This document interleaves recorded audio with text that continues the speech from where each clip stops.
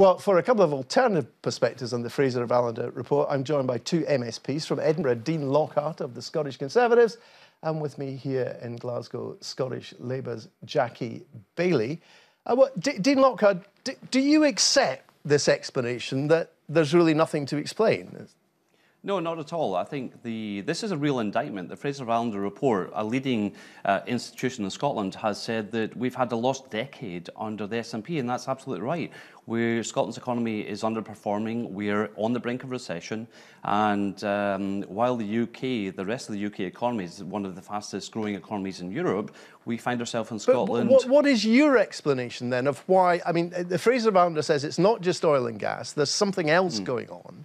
What is your explanation of what that something else is? Well, Gordon, can I just say a couple of things? To grow the economy, if you look at successful economies worldwide, Singapore, Germany, Switzerland, it takes a whole of government approach. What you really need to do is every department of the economy, education, enterprise, economy, needs to be aligned to grow the economy. We have here in Scotland a Scottish government that has its priorities elsewhere. The First Minister, Nicola Sturgeon, has said independence transcends the case for the economy, for national wealth. They have, as Jamie Hepburn has just been listing, a whole series of initiatives.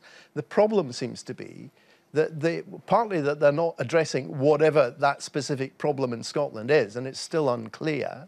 I admit economists are unclear about it, but certainly politicians seem unclear about it. Well, the Fraser-Vallender is very clear when they say that what we need is real policy. It's not headline policies. The Scottish Government's approach of having the 4I economic strategy is very high level. It's less clear what those policies should be. It's about implementation, Gordon. It's about successful implementation. It's about having a focus on what actually works in the economy. And this government, after 10 years, it's very clear they don't understand the economy. Give me one big idea of yours then. Well, we have published on a UK-wide level a 140-page industrial strategy that incorporates a sector approach to the economy that is basically is supported by the Royal Society of Edinburgh, the Scottish Whisky Association, who have asked the Scottish Government to support the UK-wide industrial strategy. And that's what we're saying. We want a new approach to the economy, and that is about harnessing our strengths in different sectors.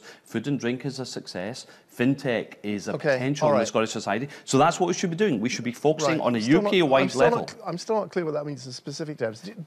Jackie Baillie, what's your explanation for this?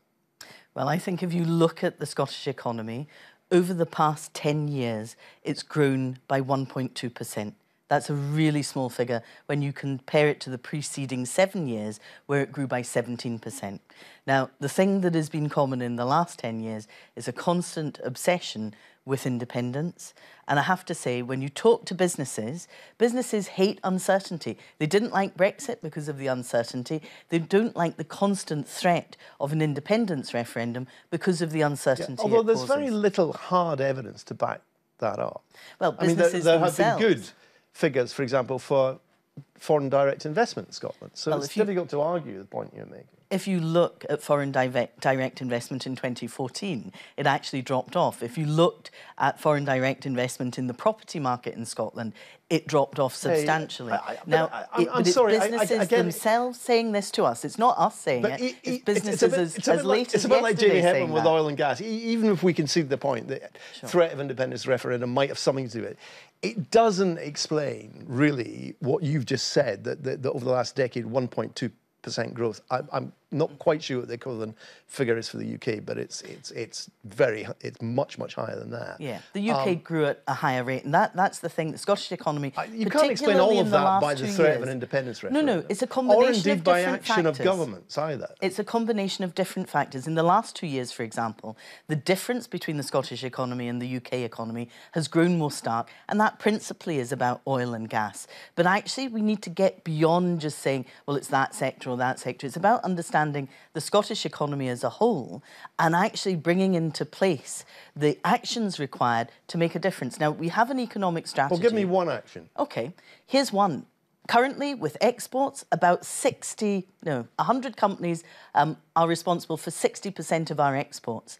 They tend not to be SMEs, which is the backbone of the Scottish economy. Small and medium enterprises. Yeah, so actually, if you invest in small to medium enterprises to ensure that they're taking on board export opportunities, that's one mechanism for growing the economy. Here's another, investing in skills. Companies tell us all the time that there's a skills gap in Scotland. You know, a number of skills, construction, engineering, and others required to boost the Scottish economy. Yet at the same time, there is a reduction in the number of students at colleges, the very place they learn these skills. Well, Dean Lockhart, the skills point, the chap in the film was making that point as well. He said that people coming out of universities are not really equipped with the skills that they need. I mean, again, why is that a problem, given that education has been such a priority over the past, well, not just in the period of the SNP, I mean, before that?